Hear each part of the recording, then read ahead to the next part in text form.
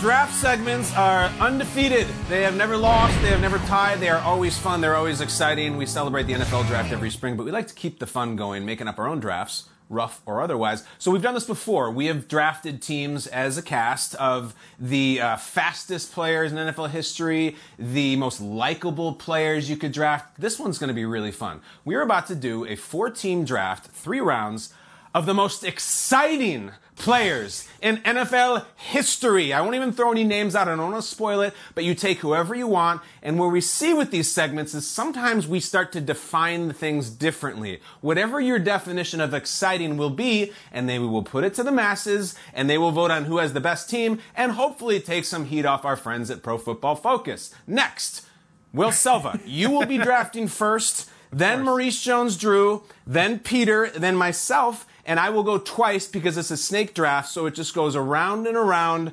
20 seconds per pick. One more time, friends. The draft of the most exciting players in NFL history. Will Selva, you are on the clock. I love the fact that I'm first because I get a chance to pick Randy Moss. We've already seen his one-handed catch twice on this program. Back in 2010 against the Jets, against Revis Island. He gets the handout. Remember, we had Nate Burleson on this program who would regale us with stories about Randy Moss, how one time the quarterback don't care. went over this way and caught the ball. Time. Yeah, dude, Nothing, Nate. come on, stop. Hey, I'm gonna go with Uncle Prime, Deion Sanders. Very simple. Why not? There it is. Prime, do it all, everything on to you. Yep. Go, Peter. Yep, I'm not going to need 20 seconds either. Give me the most electrifying, exciting quarterback of all time. I will take Mr. Michael Vick, 3rd overall. When I would watch Michael Vick get out of the pocket, there was nothing like it at the time. Michael Vick in his prime. Let's go. All right, I'm thrilled about this. See, this is always interesting. I think Randy Moss is one of the best players of all time. Is he pound for pound the most exciting? I don't know. I'm thrilled. I go back to back. My 2 picks, very simple. I'm going to go with Barry Sanders as the most exciting. He ran for losses all the time, and then he ran for 90-yard gains. So that is the first round. I will take Barry Sanders with the 4th pick of the first round. And now I get another 20 seconds to start the second round, and I'm thrilled at who I got here. This guy could have gone number 1 overall, and he will have a gold jacket probably next year. I will take Devin Hester as my 2nd pick for most exciting team. I got Barry and Devin, Peter. How's things going in your life? Pretty good. I'm going to stay at quarterback, and I'm going to go with most electrifying player, maybe currently in the NFL. I'm going with Lamar Jackson. Lamar and Michael Vick. Oh, Peter! Nice. We're talking about just exciting players. Let's go. Roll the ball out and play. I'm watching both those guys no matter what. I've got Michael Vick and Lamar Jackson. Who you got, MJD? Hey, Peter, this is getting I'm getting like sweaty right now. I like it. This is good. I know. You know what? I'm going to go out of the box on this one. I'm just going to go with my dog, Beast Mode. Marshawn Money Lynch. Exciting. Beastquake. Yeah, I mean, the way he talks to the media, all that good stuff. Will. Okay, for me, it's Dante Hall, baby. We've had him on the show. Every time he got the ball, something exciting was going to happen. Starting, stopping. It's Dante Hall for me, the human joystick, gentlemen. Awesome. You go again, Will.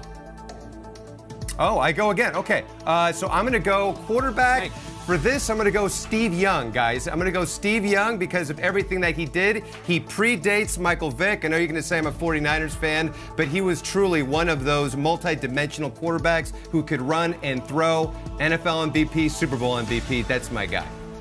It had to be a quarterback, huh? It had to be a Niners quarterback there. I'm torn at this one. Sorry, MJD. But my youngest son, when this call came to me, we were in the car driving, and he said, Dad, you have to draft this guy. Most exciting player that I've seen, that I played against, Chad Ochocinco. Put him on. All right. I like it. Oh, okay. Peter, your last pick. Okay. I've done 2 quarterbacks. I'm tempted to go with like one of the biggest hitters of all time. Like Steve Atwater comes to mind, and I'm like, that would be really fun to like round it out with Atwater, or maybe a linebacker who had a lot of sacks. Yet I'm going with a theme, And if we're going quarterbacks, give me Steve Air McNair. I've got Vic, I've got Lamar, I've got Air McNair. I'm going to war with those three, man. Those are my guys. Most exciting players when they were in their primes. That's what I want. Peter, the draft analysts will wonder tomorrow morning if you were considering Randall Cunningham and you went with Steve McNair. That would have fit your motif as well. All right, here's our Mr. Irrelevant. My first two picks were Barry Sanders and Devin Hester, and the last pick of our 3-round draft for most exciting NFL players of all time. I'm going to go with a fun one and a person you could not take your eyes off of. I'm going to go with the defensive player Sean Taylor as 100% pure excitement on the football field. Yeah. Couldn't stop watching him. That rounds out our draft, guys. Bring up the screen if we have it. Will went first, then Maurice, then Peter. And Maurice Jones-Drew, tell us your thoughts on your draft.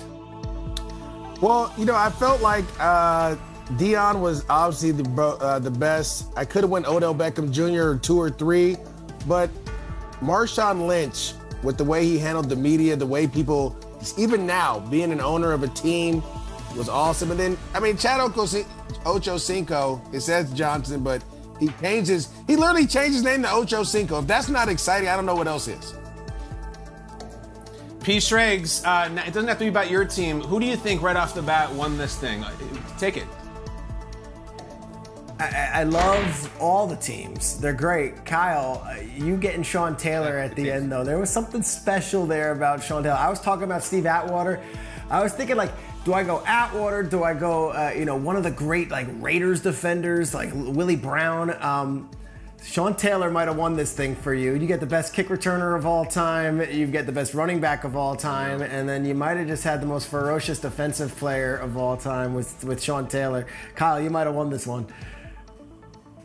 Inside the draft pick, and my last pick, I was actually considering another safety. I was considering Polamalu, who you also couldn't take your eyes off of. But Will, the number 1 overall pick is always scrutinized. Will, you went with Randy Moss. It's a great pick, of course. Were you considering anybody else at number 1?